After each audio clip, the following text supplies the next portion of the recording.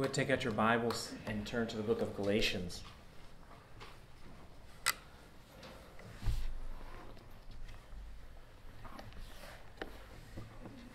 We've preached about 4 messages so far from the book of Galatians, and we're now in chapter 3. Here in a minute we'll give reading to the first couple of verses of that chapter, but I'd like to kind of set the context that Paul's writing in. If you remember, in the first message, we set the stage, per se, with Paul's brief definition of the gospel. And that's Christ giving himself for our sins for the purpose of saving us from the present evil age. After that, we saw that Paul said there is no other gospel besides the gospel that I have announced to you. His purpose for saying that, as we'll see today, is that some Judaizers had slipped in and said that Christ is okay, but you need to be circumcised and fulfill the ritual laws of Moses in order to complete your righteousness before God. And so we saw that there is no other gospel but the gospel that Paul preached, which is the gospel of the Lord Jesus Christ. After that, we began to see some of the proofs that Paul was setting before the Galatian believers, proofs that his message was the original message. If Paul wants the Galatians to believe that his message is the best one, then he has to hand out some proof. We saw that his first proof was that he was converted miraculously, and that he did not go immediately to man, but that God, through a revelation in the Lord Jesus Christ, gave him the gospel. 3 years later, he went up to Jerusalem, met Peter, stayed with him for a couple of weeks, saw Jesus' brother, but did not have any other fellowship with any of the other apostles or even the churches that heard of him and praised God because of what God was doing through him, but did not know him personally. It wasn't until 14 years later that Paul went up to Jerusalem by revelation of the Spirit to present his message to the apostles. They confirmed his message and could add nothing at all to it. Paul had Titus with him, who was a Gentile, and the apostles did not require Titus to be circumcised. Last time, we saw the last proof that Paul's gospel is the original gospel, in the fact that seeing Peter's hypocrisy, Paul reproved him before many brethren, and nobody could tell him he was wrong. He was in the right, and Peter had to be in subject to Paul. We also saw that was a presentation, an expanded presentation of the gospel of the Lord Jesus Christ.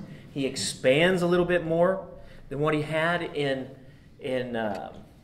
chapter 1, verse 4.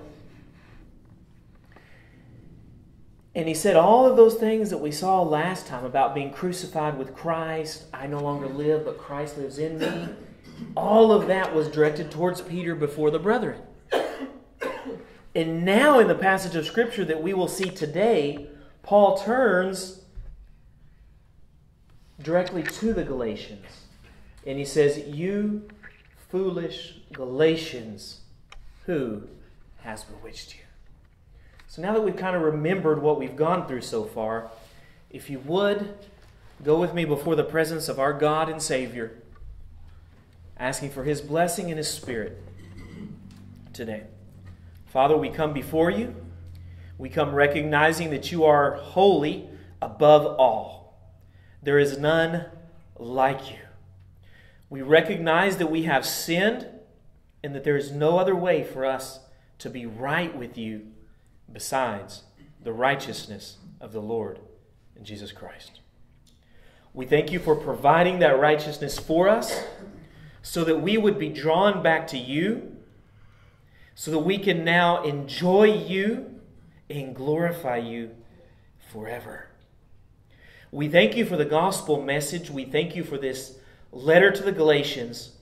We pray that it would prove to be a blessing in our hearts and in our lives, and that you would use it to mold us to the image of our Savior, the Lord Jesus Christ. We pray that you would work out your eternal purposes through this message today. It is in your Son's precious name that we come before you, seeking to be accepted only because of His righteousness. Amen. Let's go ahead and read here Galatians chapter 3 as Paul turns the attention from what he said to Peter in front of the brethren and directs himself to the Galatians. Galatians chapter 3, verse 1 to 6. You foolish Galatians, who has bewitched you, before whose eyes Jesus Christ was publicly portrayed as crucified? This is the only thing I want to find out from you. Did you receive the Spirit by the works of the law or by hearing with faith? Are you so foolish? Having begun by the Spirit, are you now being perfected by the flesh? Did you suffer so many things in vain, if indeed it was in vain? So then, does He who provides you with the Spirit and works miracles among you do it by the works of the law or by hearing with faith? Even so, Abraham believed God, and it was reckoned to him as righteousness. Paul turns from his experience, and he turns to the experience of the Galatians in order to give them proof that there is nothing to be added to the gospel that Paul had preached to them. Not circumcision and not the ritual laws of Moses. He turns to them and their experience to prove to them that they're wrong.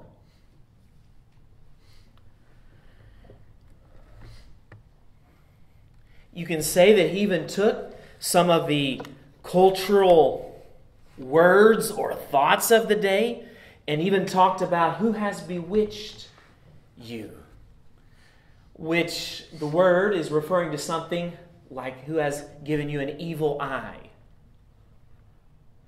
I remember when we were in Mexico that there's a belief that you don't stand there and stare at a baby. If you stare at a baby, it'll get sick. And they say, no le hagas ojo. Don't look at it. Don't stare at it.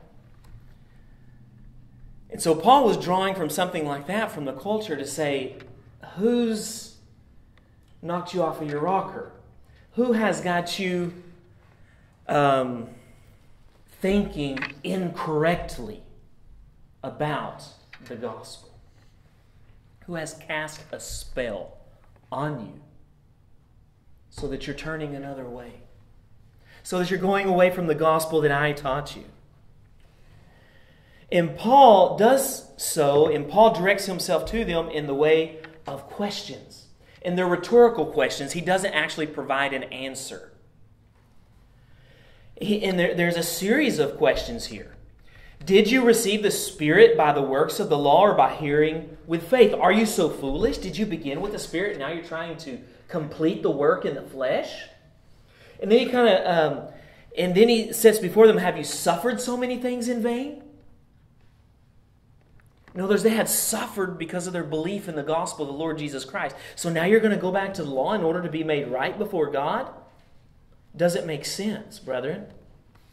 And then he goes back to another rhetorical question, and he says, so then, does He who provides you with the Spirit and works miracles among you do it by the works of the law or by hearing with faith?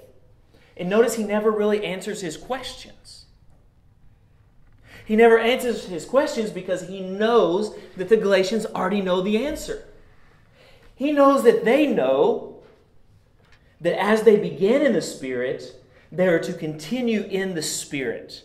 As they began with hearing with faith, by hearing with faith, they are to continue in that way. They know they have not suffered in vain, and they know that if there was somebody gifted to work miracles among them, it was by hearing with faith. He knows that they know this, so he doesn't provide an answer. So we could kind of say that Paul knows that the answer is that the Galatians would give him is, of course, it's by hearing with faith.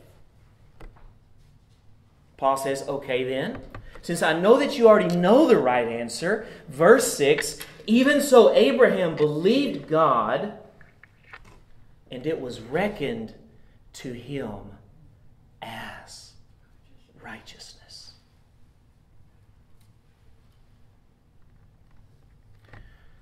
Paul lays before them, now turning from their experience, you could say. He's already proved his gospel through his experience. Now he's proving it to them by their experience, and now he's going to turn to the Scriptures of the Old Testament to prove that his doctrine, that his gospel is the gospel to be heeded, is the gospel to be believed and held on to with tenacity. So he begins reflecting on Genesis chapter 15. A passage of Scripture that's even after God gave the first call to Abraham. When on a starry night, when Abraham was doubting the promises of God, God calls him out of his tent and says, even as the stars are in the sky, as numerous as the stars are in the sky, your children are going to be just that numerous. And the Bible says in Genesis that he believed God, and it was reckoned or counted to him as righteousness. Paul lays before them the main thrust of his gospel message.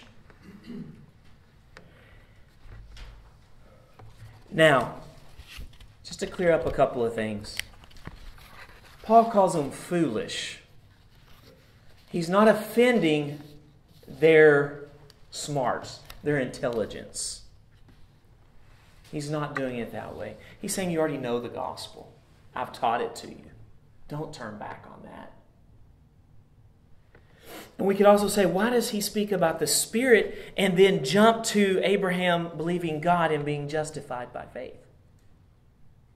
Why does he talk about receiving the Spirit? Well, because the Spirit is the seal of God's promise. It is the evidence that we have been justified by faith. That's why he turns and he says, have you received the Spirit? If you receive the Spirit by hearing with faith, then you can't complete the job by works of the law. And after that, he lays the foundation and the thrust for his gospel message, which is rooted in the Old Testament and rooted in the promise of God given to Abraham.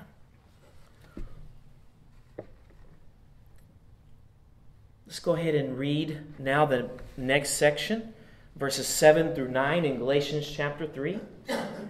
Therefore, be sure that it is those who are of faith who are sons of Abraham. The Scripture, foreseeing that God would justify the Gentiles by faith, preached the gospel beforehand to Abraham, saying, all the nations will be blessed in you. So then those who are of faith are blessed with Abraham the believer. Paul uses the Galatians' experience to take them to the fact that the blessing comes by faith and by faith alone. Paul takes them to the covenant of promise, the covenant of Abraham. And he does it with a purpose. Notice the particular word blessed in this portion of Scripture. All the nations will be blessed in you. And then again in verse 9. So then those who are of faith are blessed with Abraham, the believer. He is going back to the Old Testament scriptures to teach them that His gospel has roots that are given even in the Old Testament. That the promise was given to Abraham. And that Christ and His gospel is a fulfillment of the promise given to Abraham. He sets before them the blessing so they can see where the blessing's at. So that they don't go back, as we'll see in a moment, to where the curse is. But as we talk about blessings, we'll make a little application here. Isn't it true that the Bible has to teach us what true blessedness is? We're very tempted to think of our circumstances as even being blessings or cursings. But the Bible even directs us that because our understanding of the world as it is has been so clouded because of sin that we don't even know where true blessing is found. So the Scripture says you want to be blessed? Let me show you where true blessing is at. Now, all good gifts come from God. But true blessing, the greatest blessing that we could ever have, and the blessing that no one can take from us, even though we may be going through dire situations and terrible circumstances, the blessings that nobody can take from us is the blessing that the gospel provides. If you would, take your Bible and turn with me to another one of Paul's letters. Romans chapter 4.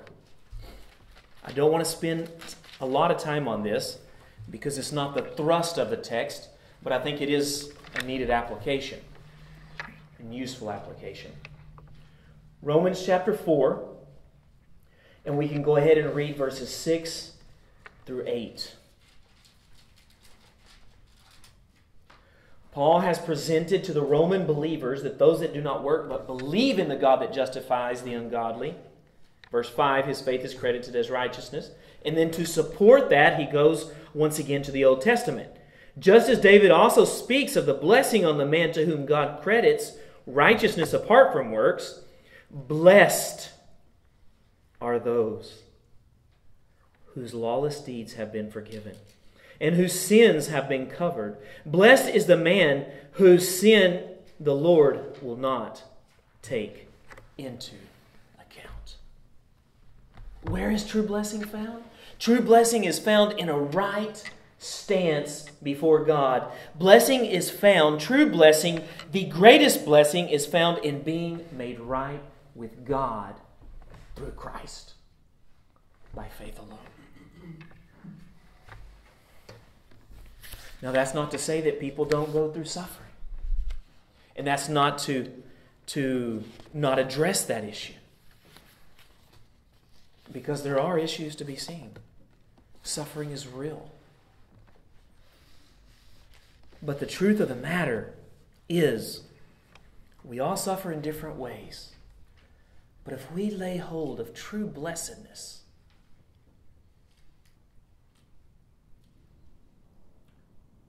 then even our circumstances can't take that blessing from us.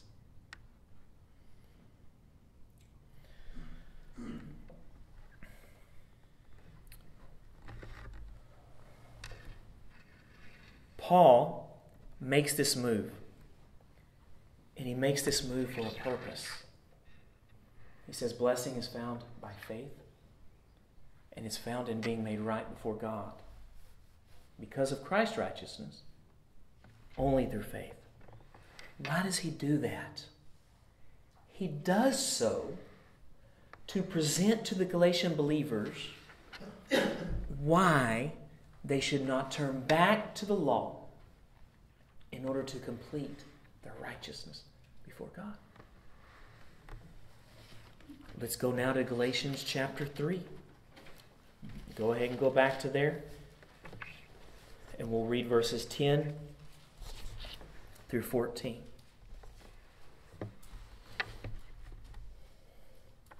For as many as are of the works of the law are under a curse. For it is written, Cursed is everyone who does not abide by all things written in the book of the law to perform them. Now that no one is justified by the law before God is evident, for the righteous man shall live by faith. However, the law is not of faith.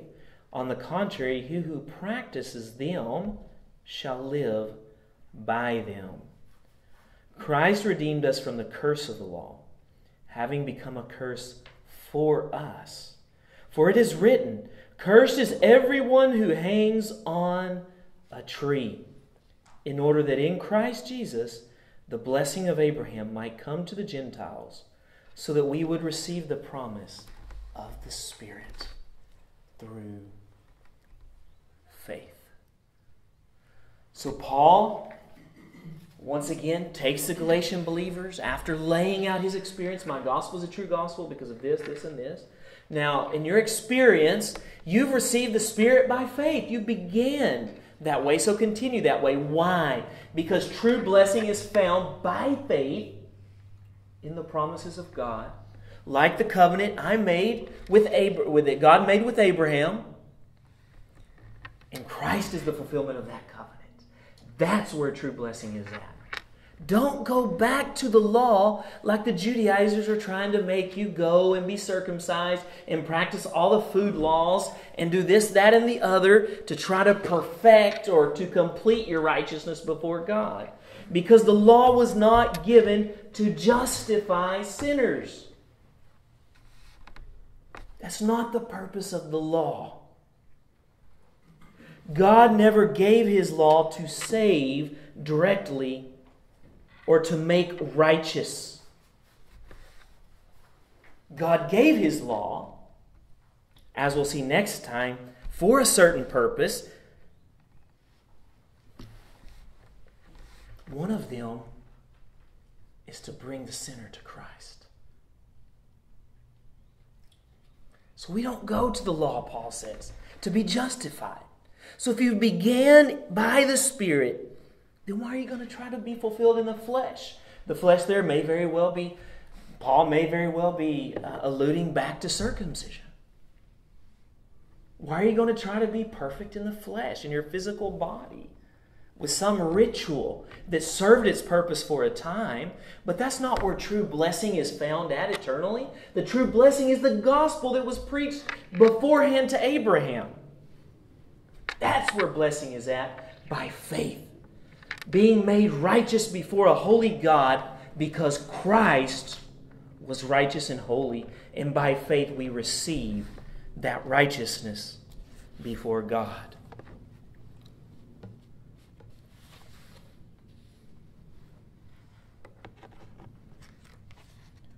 I'd like to make some applications,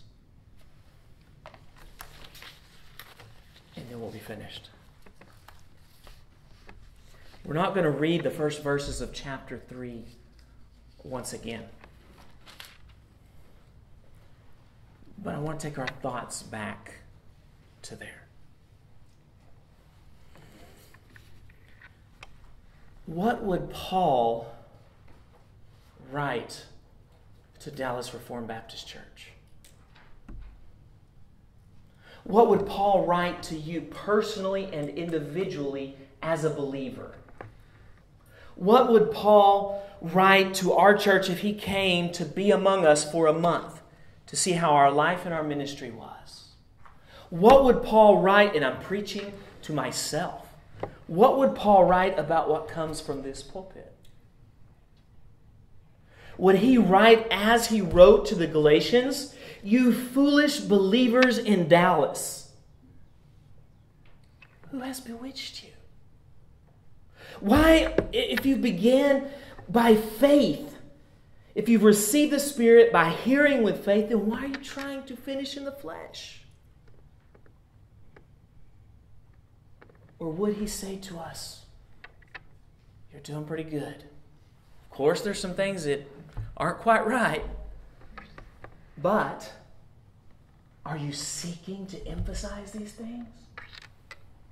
That having begun in the Spirit, we continue in the Spirit by faith? What would he say to us individually? Would he say that we've been bewitched? That we've been deceived? And that we're now seeking to be made right before God? By what we can do? Or by rituals of the law of Moses? Or seeking justification anywhere else outside of Christ? Seeking forgiveness outside of Him? Or seeking to weave a robe of righteousness in some other way than what the gospel has presented to us? Would he say that we've been bewitched personally as a congregation?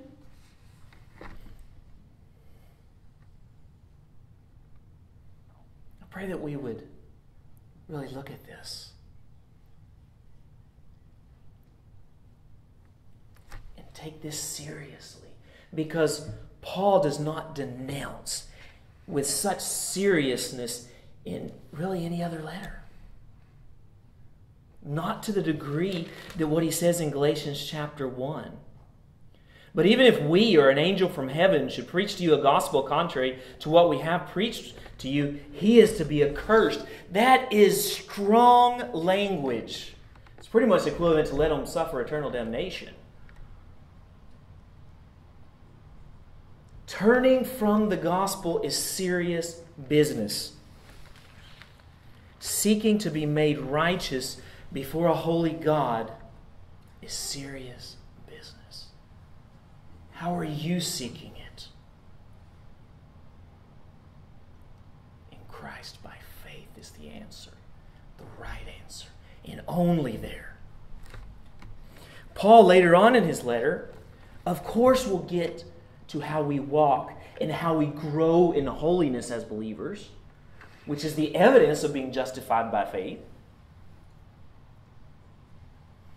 But here, he's still anchoring down on this core gospel message of how the sinner is made right before God.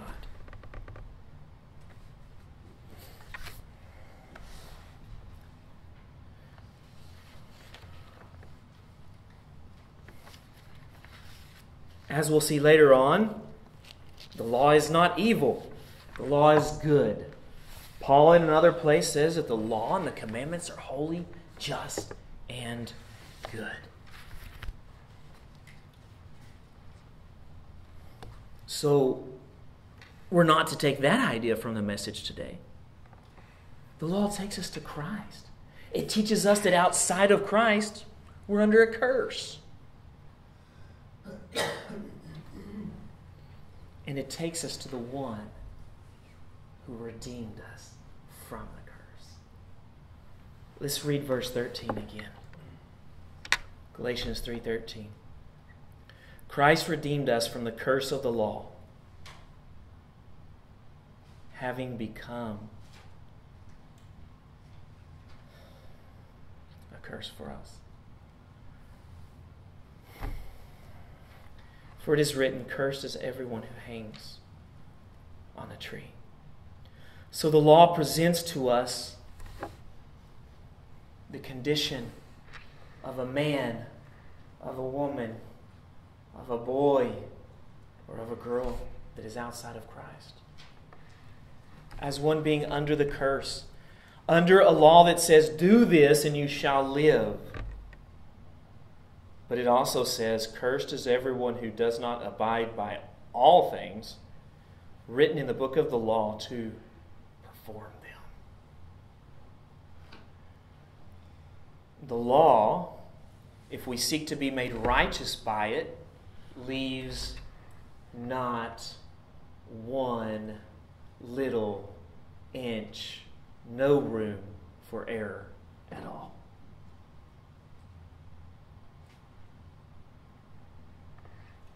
But the strictness of the law leads us to Christ, to see the glories of His cross.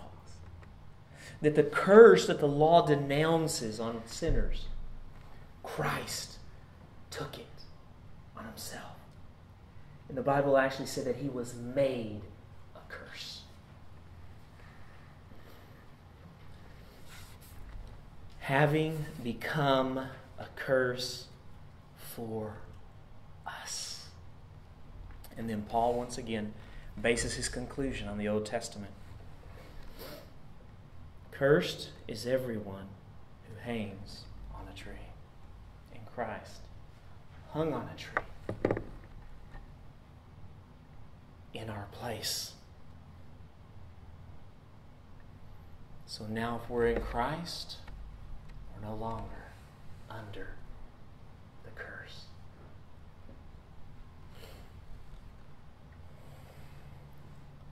We can see throughout the whole letter up to this point, Paul's emphasis on the cross.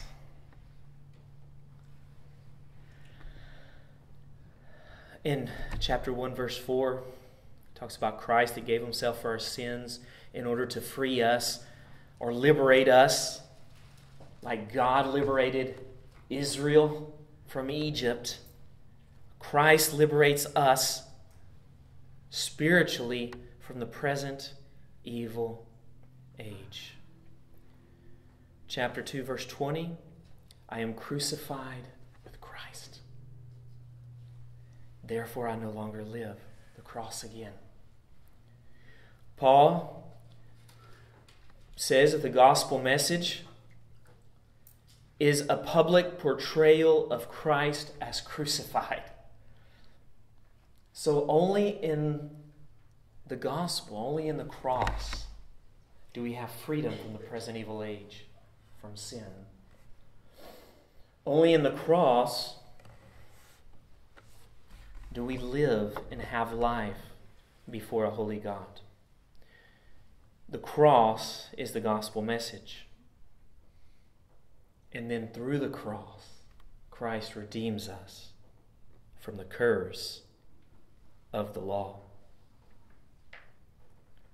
Without a doubt, a central part, if the central part of the gospel of Paul is the cross. A gospel without a cross is not a gospel. It has no good news.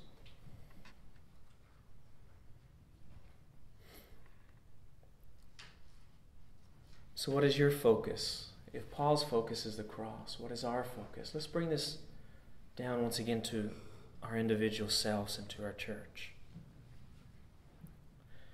If we're seeking to be freed from the present evil age, do we think of the cross?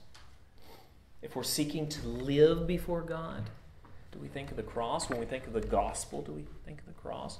When we think of forgiveness of sins, do we think of the cross? If we think about our identity as believers, do we think in the cross?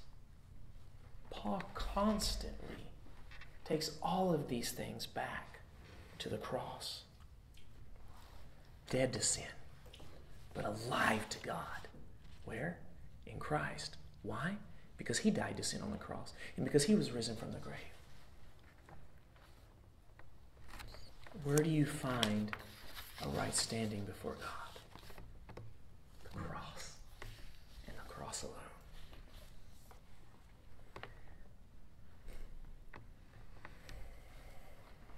I'd like to just make a couple of comments and then we'll be finished. Do we see the glory of our Savior through the cross?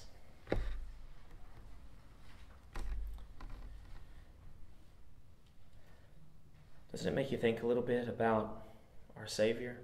Verse 13, Christ redeemed us from the curse of the law. How? Having become a curse for us.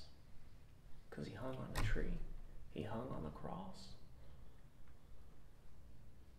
The glory is that we were made for Christ. Christ made us. He made us for his glory. But we did not live for his glory. We fell into sin. And he that was sinned against was willing to forgive, but not without a price to pay.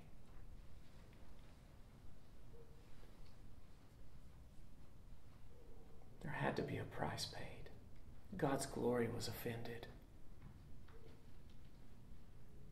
And God will not hold the guilty as innocent. That would be unjust and unholy of him. So Christ took our place on the tree. And he died beneath the wrath of God and the curse of the law.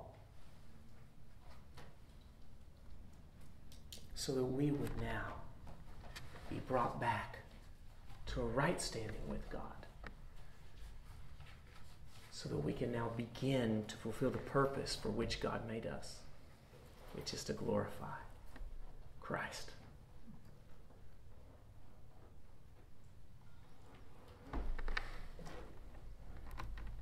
If you're here without Christ, come to the cross. If you have a confession of being a Christian, if you began right, continue right. Don't seek to work out a righteousness of your own. Come constantly to Christ. Let's pray. Father, we come before you. Words are too weak to portray you and to portray the glory of Christ as is deserved. But I pray that you would take this humble attempt and that you would use it in our lives and in our hearts. We pray that through the gospel message we would be molded into the image of our Savior, the Lord Jesus Christ, so that we reflect him to the world in which we live. We pray that you would bless us with your original purpose for us, that we would live for Christ and for his glory. Thank you for the cross. You reveal more of who you are in the cross than you do anywhere else. Yes, you're seen as good in creation. But when we think of the cross, there's nothing that compares to the glory of your righteousness that would not look over one of the sins of your people.